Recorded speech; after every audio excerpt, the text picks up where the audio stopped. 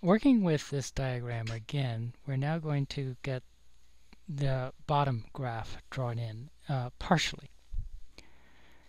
To get the bottom graph drawn in is going to require looking at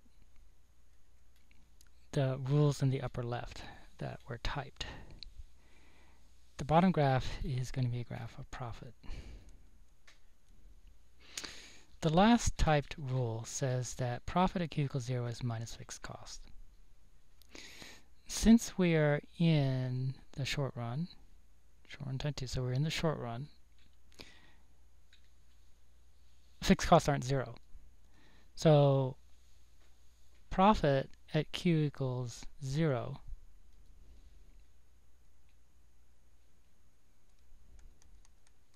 is minus fixed costs, and that's not at 0. So all the profit lines are going to start here. I'm going to do 3 examples in this video, and then we're going to switch to another video for the other price levels. So I want to start with PA. And at PA, so let's start with price of PA. And we'll look at the rules here in relation to a price of PA. First off, it says profit is less than 0 when price is less than average total cost. Well, price is PA, that's down here. Average total cost is way up here. So we know that average total cost is always bigger than price, and so profit's always going to be 0. So in the bottom graph, we're never going to approach this axis. We're always going to be below that axis. The next one, the next line here says profits is less than minus fixed cost when price is less than average variable cost. So here's price, here's average variable cost. Price is always less than average variable cost. And so profit's always going to be less than minus fixed cost. So minus fixed cost is here. Profit's always going to be less than that.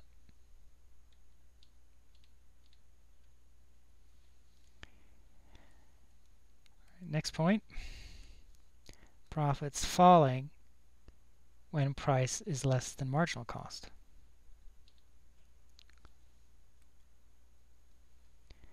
Well, price is here. Marginal cost is here. Price is always less than marginal cost. So profit's always falling. So what you end up with is a curve like this.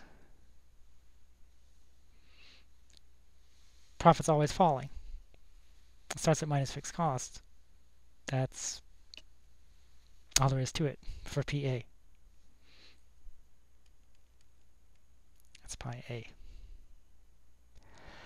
Okay, let's move to PB and see what happens. Now, here it's going to be a little bit more substantive. Something's going to happen, and I often like to start with this rule and this rule. So let's start with the first rule. You see, when profit's equal to 0, that's going to be when price is equal to average total cost. So let's see if that happens. Does price ever equal average total cost? Well, at PB, the answer is no way, because price is here and average total cost is here. And so no, price is always going to be less than average total cost, and profit's always going to be less than 0. So you're always going to be below this line for a price at PB. Okay, how about this one? In other words, price less than marginal cost. Or is there anywhere where the price is equal to marginal cost? Yes, yes there is actually, right here. Let me use a different color for that.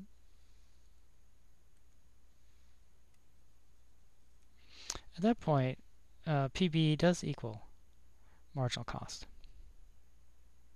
So that's going to be an interesting point to think about.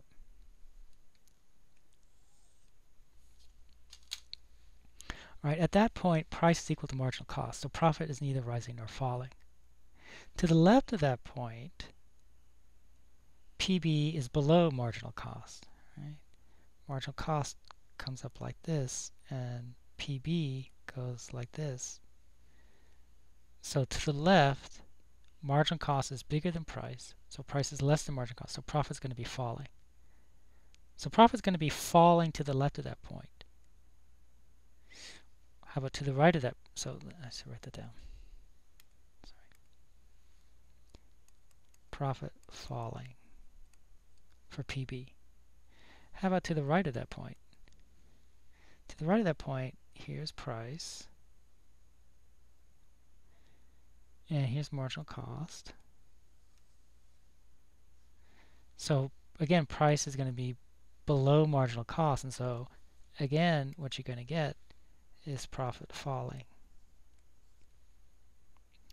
So we start at minus fixed cost. And what we're going to get, something like this. Profit's going to be falling. And it flattens out like this. And it's neither rising nor falling.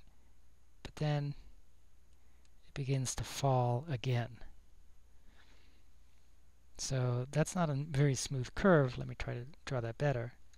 So that's slightly better. The point is that, okay, I drew it one more time. The point is that at the vertical line I drew, it's supposed to be flat. So the curve is supposed to be flat there, but then it goes down again. Okay, so that's what pi b looks like. Finally, for this video, I'm going to do PC, which is this one, PC. So again, I like to first see whether I've got any places where profit's going to be equal to 0. But average total cost is way below PC, and so you're always going to be below the profit equals 0 line. So next I'm going to check this one. Is there any place where price equals marginal cost, so where marginal revenue equals marginal cost? Well, for PC, there are two places where marginal revenue equals marginal cost, here and here. So those are interesting lines. Let's draw those in.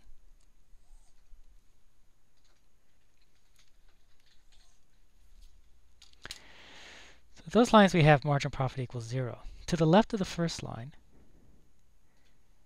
marginal cost is higher than price. And so we have profit falling. In between, marginal cost is below price. So we have profit rising. And to the right of the next line, price falls below, or marginal revenue falls below marginal cost again. So we have profit falling.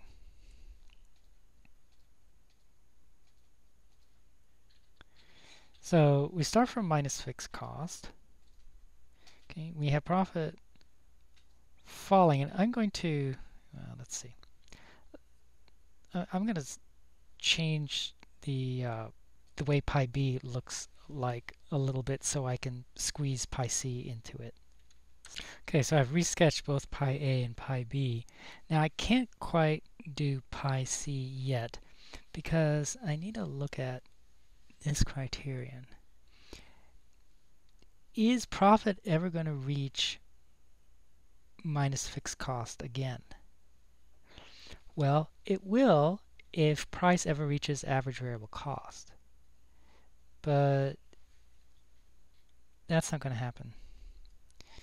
PC is here. Average variable cost is here. PC is never going to reach average variable cost. And therefore, profit's always going to be less than minus fixed cost. So we're always going to be below this line. And so the way to draw pi c is this. It's falling until we get to here, rising until we get to here, and then falling again. But it always stays below minus fixed cost.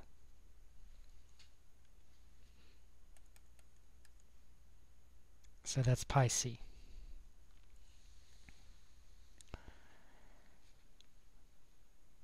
This gives you practice in applying the 4 rules at the top to sketch profit curves.